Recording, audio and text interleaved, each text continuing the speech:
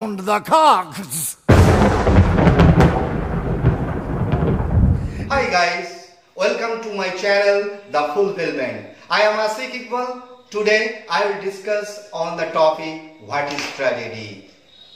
We the general persons very often utter this word tragedy. We say his life is tragic, my life is tragedy, etc., etc. We even go to the theatre to enjoy the tragedy, to enjoy the mood of tragedy. We go to watch the great tragedies like the Macbeth, Hamlet, King Lear, etc., etc. But we even don't know what a tragedy is. That's why I will discuss this in this video.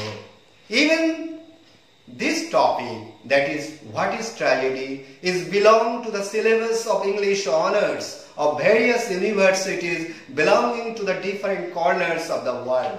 So, if the students of English honors, they watch this video, they will also be benefited. This video will be very helpful to know what the tragedy is. The popular notion regards tragedy as a type of play which depicts the suffering of a man who falls from happy state to misery. It involves a complete reversal of fortune, ending sadly and inevitably in the death of principal character. The popular notion finds its best expression in the speech of Monk, a famous character in Chaucer's The Canterbury Tales. Tragedy is to say a certain story, as old books making us misery, of him that stood in great prosperity, and is, if fallen out of high degree, into misery and endeth wretchedly. So the popular notion is finely expressed in this speech of the monk, a character of the immortal creation, the Canterbury Tales by Chaucer, the father of English poetry. The truth of the popular notion cannot be denied. Tragedy, in fact, presents the spectacle of human sufferings. The individual is a victim of the reversal of fortunes.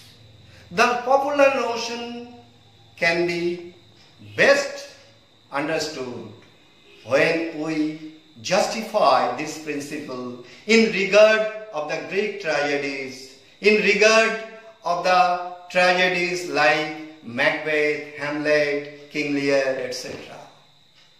But if we justify tragedy as a literary art, these popular notions seems to be inadequate, because the tragedy may end in the death of the principal character.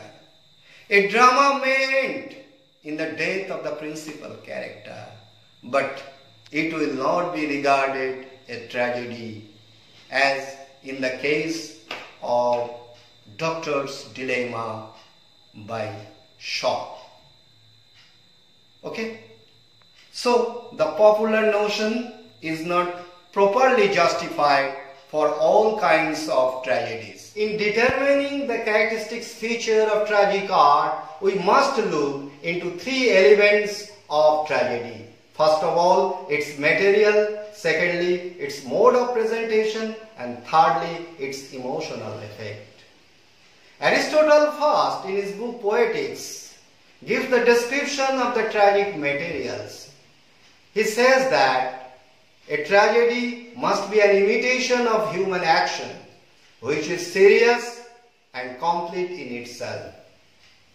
So it is clear that tragedy should be the spectacular presentation of human action. The human action must be serious. The term seriousness dignifies that it involves the sufferings of human beings. And it must deal with the fundamental issues of life, its morality, its existence, and its destiny. When an individual becomes a victim of the antagonistic forces, he has to go painful sufferings, he has to go through the reversal of fortunes. And his sufferings and agony are the raw materials of a tragedy. Again, these raw materials should be complete in itself. That means that tragedy must have a beginning, a middle, and an end.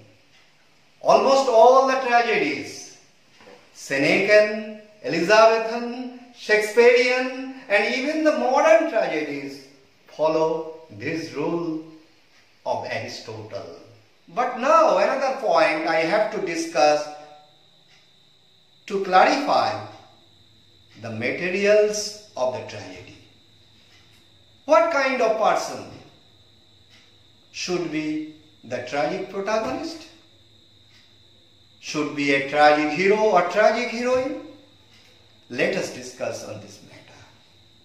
Aristotle says that a tragic protagonist must be an intermediate kind of person, neither preeminently virtuous or not just preeminently wicked or vicious. One in the enjoyment, however, of greater reputation and prosperity. So it is clear that the tragic protagonist is a great man, is a good man, but he has to suffer greatly due to his error of judgment or flaw in his character. And that is called hamartia in the language of Aristotle. But if the person is totally bad man, his sufferings will not arouse in our mind the sense of pity and fear. His sufferings will satisfy our mind that the poetic justice is done. If the tragic protagonist is a good man, totally good man, his sufferings will also not be able to arouse the sense of pity and terror. That's why the tragic protagonist must be an intermediate kind of person, who once upon a time was a great man, was a man of reputation, but ultimately he or she has to suffer due to his or her flaw or error of judgment. If we justify the characters of Macbeth, of William Shakespeare's tragedy Macbeth, we find that Macbeth at the very beginning was a very loyal general to Duncan, the king of Scotland. He was the Ballard's minion. But this great man has to fall from higher estate to misery. Why? Because his error of judgment. Judgment of what? Judgment of the prophecies of the weird sisters. That is, the prophecies of the witches. And ultimately, he has to suffer greatly, and he is killed by Macduff, another general.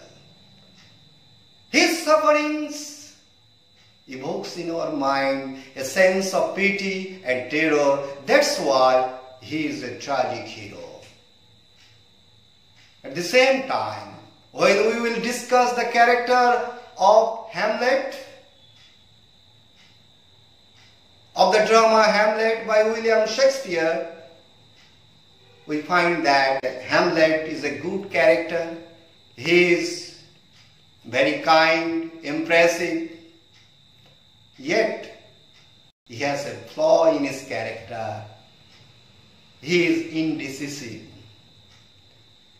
It is his indecisive mood.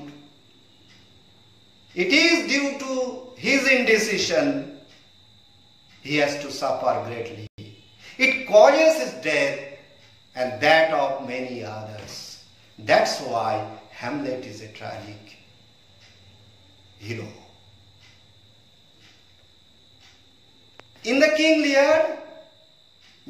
Lear also is also a tragic character, because at the very beginning he does a wrong to distribute his kingdom among his daughters by hearing how much they love the king. And ultimately, due to this error, he has to suffer greatly and die.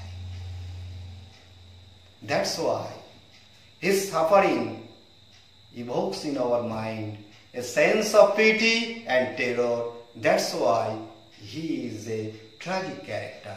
How? Oh, you are man of stones. But Iago is not a tragic character. He is a villain, because from the very beginning, Iago is wicked. Okay? So, the tragic hero or heroine must be an intermediate kind of person. And he has to suffer due to his error of judgment. Now I discuss on the mode of tragic presentation. Here Aristotle says that the materials of tragedy should be presented through action. The human action should be acted by the players of the dramatists. It never be recited, and the action should be placed by virtue of dialogues.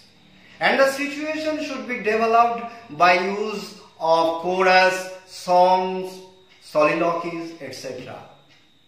And the presentation should be vivid.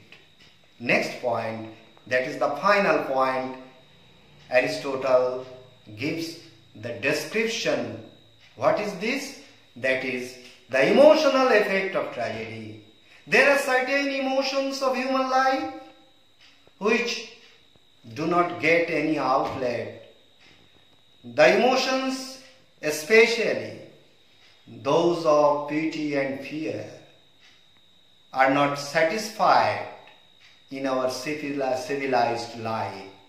But when we see a tragedy, when we watch a tragedy, these emotions are satisfied by virtue of studying events, situation, dialogues. Some help! Oh, cruel!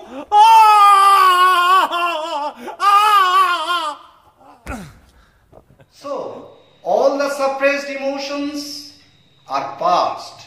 All the suppressed emotion get an outlet to be passed. Like the human body after purgation. And it is the most important point of a tragedy that the tragedy should have the emotional effect, that is catharsis or purgation. So, up to this portion, I have discussed in regard of the principles of Aristotle the three components of tragic art. Firstly, the materials. Secondly, mode of presentation. And thirdly, that is its emotional effect. Now, justifying all this, we may say that these principles in regard of discussing what is tragedy is very, very important. Aristotle framed his definition from a meticulous study of Greek tragedy. Subsequently, the tragic art has been developed in the hands of Shakespeare and many other dramatists. So, his principles are good for the Greek tragedies, but subsequent tragedies, they have been developed in the hands of various dramatists. Therefore, the principles of Aristotle are inadequate for the clarification of tragic art of those tragedies. Whatever may be, his principles gave for the first time a glimpse of idea regarding the matter what is a tragedy. Modern tragedies have been developed in various spheres, like the use of dramatic irony, use of comic relief, the duration of tragic action, the characteristics of tragic art, etc. Nevertheless, the principles of tragedy that Aristotle dictated is even today relevant to have an idea what the tragedy is. We will never be able to understand the tragedy totally disregarding the concepts of Aristotle. So Aristotle is still today relevant for the scholars to have an idea of tragedy. This is the end of my video. If you like this video, if you think it is helpful, please share, please subscribe. Thanks a lot.